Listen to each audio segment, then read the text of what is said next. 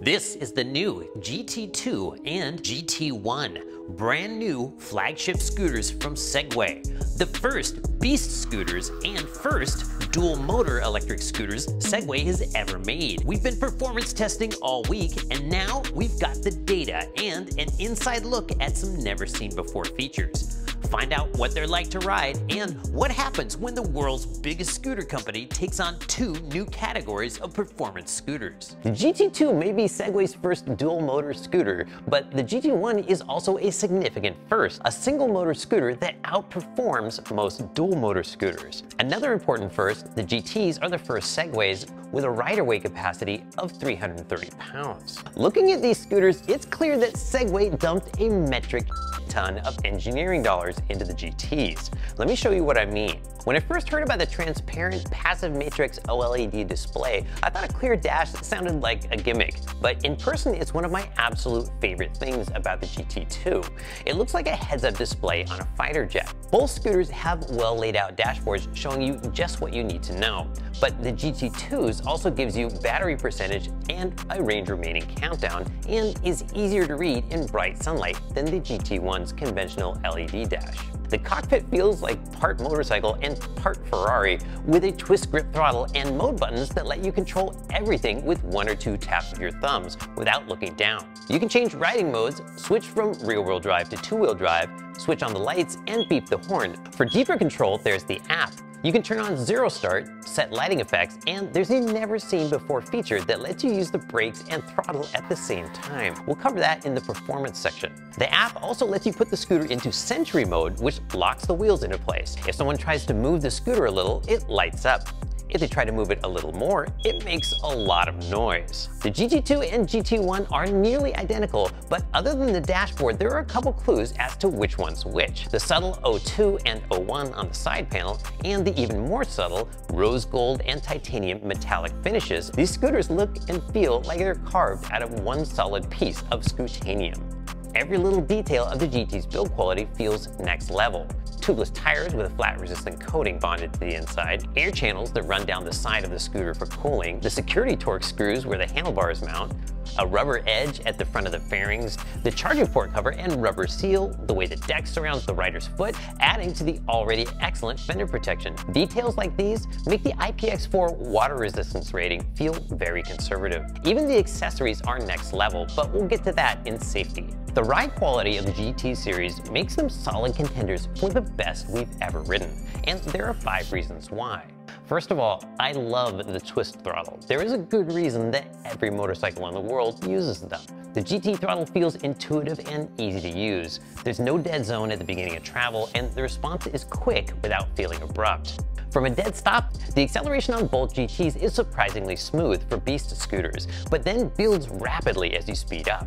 Once you get going, the mid-range acceleration is so strong it can feel a little twitchy if you're trying to go exactly 25 miles per hour, for example, but fortunately this problem is solved by the best cruise control ever. One bonk with your thumb turns it on instantly, and any brake or throttle input then turns it off. Even if you're just coasting with no throttle at all, one push and it'll immediately maintain your exact current speed. It's so simple and intuitive, we wouldn't be surprised to see other personal electric vehicles copy this user interface. Another first ever feature is that the GT2 has traction control. For example, if the front wheel starts to spin, it reduces the power to the front wheel until traction returns. Toggling into race mode disables traction control and lights up a warning label to remind you that it's off. The traction control really works, but it's so well integrated that you won't even notice it working until you turn it off. You will notice the girder front end and adjustable hydraulic shocks. The front end looks really cool, and whether you're on or off-road, nothing beats the ride quality of adjustable hydraulic suspension. I don't know if it's the girder front end or the 18-degree rake angle, the largest we've ever seen by far, but even without a steering damper, the GTs are more stable than the Nami is with a steering damper. It's an impressive feat of engineering to make scooters this quick, but also this easy to ride. How quick? In our test, the GT2 rockets from 0 to 30 in just 4.1 seconds, just behind the quickest scooters we've ever tested, the Nami Burn E and Wolf King GT, while the GT1 arrives at 30 miles per hour in 5.5 seconds, just 2/10 behind the quickest light heavyweight scooter we've ever tested, the VSET 10 Plus. While Segway has made two of the quickest scooters in their price class, it's pretty clear they weren't shooting for ultimate top speed. The ESG certified top speed of the GT2 is 41.8 miles per hour, 2 miles per hour slower than the similarly priced Burn E2. We clocked the GT1 at 34.5 miles per hour, making it the fastest single motor scooter we've ever tested, and competitive with many dual motor light heavyweights. The GT2 and GT1 are both world-class hill climbers. The GT2 was the third fastest scooter ever up our test hill, just behind the Burn E and Wolf King GT, averaging 20.4 miles per hour from a standing start. The GT1 is by far the fastest single motor scooter to ever climb our test hill, averaging 15.5 miles per hour from a standing start, beating more than half of the dual motor scooters we've tested. The GT2 and GT1 would both deliver better performance numbers if they had a more abrupt throttle, but we think most riders will find that the smooth throttle response is well worth giving up a couple tenths of a second. The GT2 and GT1 stopped from 15 miles per hour in just 9.4 feet and 9.5 feet respectively, beating every beast scooter we have ever tested, and they do it in a very unconventional way. For one thing, there's no regenerative braking, so your brake response is exactly proportional to how hard you pull the levers, giving you more control. They also use a different brand of hydraulic brakes than we've ever seen. They feel better than nut brakes or zoom brakes and about the same as the Logan brakes that are on the Burn E2. The most surprising design choice are the 140mm rotors. They're smaller and thicker than the rotors used on most beast scooters. The smaller diameter makes them less grabby, so it's easier to avoid skidding.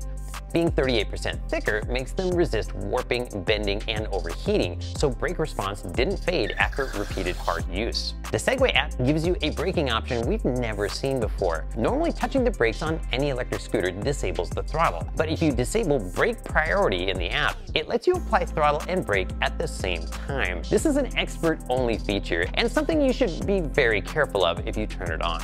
On our range test, the GT2 covered 32.9 miles in race mode with boost mode engaged the whole time, while the GT1's smaller battery carried it 21.9 miles in race mode. Of course, you can get more range by running in sport or eco mode, but to be consistent, every scooter we range test is ridden in its fastest possible mode. Here's how the range tests ended. Below 30% battery, both scooters had a noticeable drop in acceleration, but would still maintain 30 miles per hour uphill. At this point, race mode and eco mode felt about the same. Below 10% battery, both would maintain 20 miles per hour until finally shutting down. The GT2 shut down with an indicated 3% of the battery still remaining, while the GT1 kept going for half a mile after the last bar on the battery meter started flashing. An unexpected bonus was that both scooters allowed me to restart and engage walk mode. Rather than walk as intended, I decided to ride the last half mile back to the office in walk mode at a pokey 3 miles per hour. The GT2 and GT1 are not very portable, even relative to other beast scooters. Both weigh over 100 pounds, and when folded, they're the tallest and second longest scooters we've ever tested. And like most beast scooters, the stems don't latch to the deck. So keep in mind, unless you have an elevator, you'll need a place on the ground floor to park it, because the GTs just aren't practical to carry upstairs.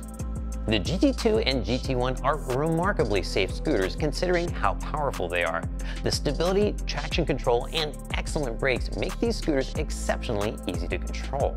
The lighting is also outstanding. The headlight emits 900 lumens, or about the same as one headlight on a car. But the best part are the turn signals, both because the switch is easy to use without looking down, and because the signals are so easy to see. The rear signals also double as swag lights, which you can program with the app.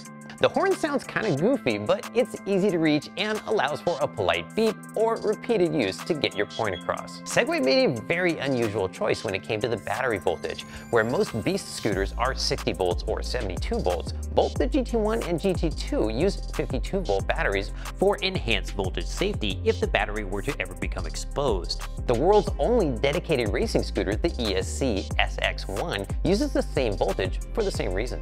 My favorite safety feature ever ever is the optional Bluetooth speaker, which lets you make vroom vroom noises. It sounds silly, but it could also be a lot of fun and help pedestrians hear you coming. My least favorite safety feature is that the throttle times out after 10 seconds of standing still. Though during the range test, I quickly got used to waking up the throttle by giving the power button a quick poke when the lights turn green. It prevents accidental throttle when moving the scooter, since unlike thumb or trigger throttles, you can't really move the GTs around without touching the throttle. Pros include incredible stability, extraordinary ride quality, and they're both really ridiculously good looking. Cons include largest folded size of any scooter we've tested, range per pound below their peers, and while they're both very fast scooters, top speed are also lower than their peers. Here are some comparable scooters that I rode back to back with the GT1 and GT2 and used as benchmarks for this review. GT1 Alternatives. Nami Burn E2, an ESG favorite with more range and higher top speed, but less high-speed stability. Phantom V2, lighter and less expensive, but not as quick. VSAT 10 Plus, higher top speed, but more abrupt throttle and poor ergonomics. GT2 Alternatives. Nami Burn E2 Max, another ESG favorite with ultimate acceleration and hill climbing, but higher price. Wolf King GT Pro, higher top speed and longer range, but the GT2 has better ride quality.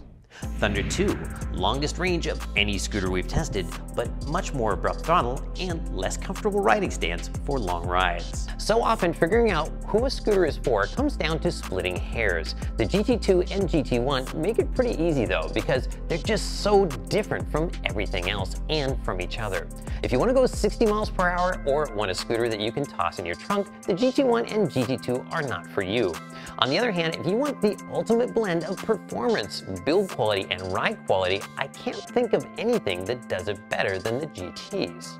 As far as choosing GT1 versus GT2, I thought the answer would be duh, get the fast one. But don't let the single motor fool you. The GT1 is a very fast scooter and delivers 100% of the GT2's ride quality for $1,000 less. Surprisingly, the thing I'd probably miss the most if I got a GT1 is the gorgeous GT2 dashboard.